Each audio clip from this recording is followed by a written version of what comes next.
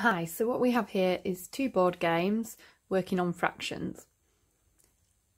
One works on addition to make one whole one, and the other one works on equivalent fractions.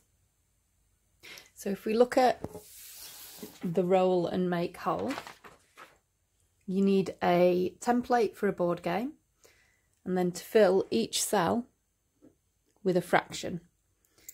And the fraction needs to correspond to the fraction dice, so that each roll you can do with the dice sums to make one with the cells that are on the board game. Each player needs a counter, and they take it in turns to roll the dice. So here they've rolled half, and they look for the next cell on the board game that sums with your roll to make one. So here we're looking for a half, so we move to a half. Next player rolls, and they've also got a half, so they can also move to a half, because a half add a half equals one.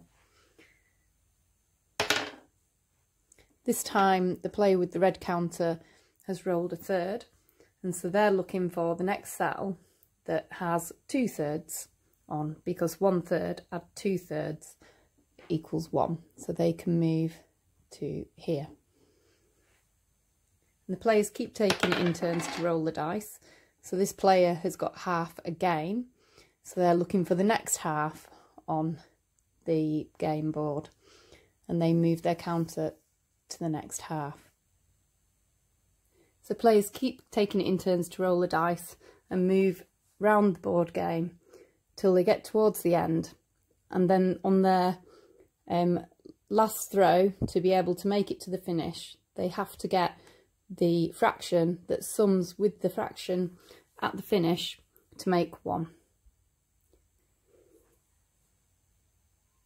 And the other game that we have with the fractions works with equivalent fractions. And again, we need the fraction dice, and we need a counter per player. This time, players take it in turns to roll the dice, and they're looking for the next cell that is equivalent to their roll. So here we've got 1/5, and we can see that the next cell that's equivalent to 1/5 is 2/10. So they move to 2/10. And the next player takes a turn, and they've got 1/5, so they move to the next cell that is equivalent to 1/5. So again, they move to 2/10. And they keep taking it in turns to roll the dice and move to the next cell that's equivalent to their roll. So here we've got a half, and we're looking for a cell that's equivalent to a half, and we find 3/6. So they move to 3/6. And this player has got a quarter, so they move to the next cell that's equivalent to a quarter. So we've got 3/12. And players continue taking it in turns to roll the dice until they get towards the end of the board game. And again, they need to finish by rolling the dice to get the fraction that is equivalent to the fraction that's on the finish.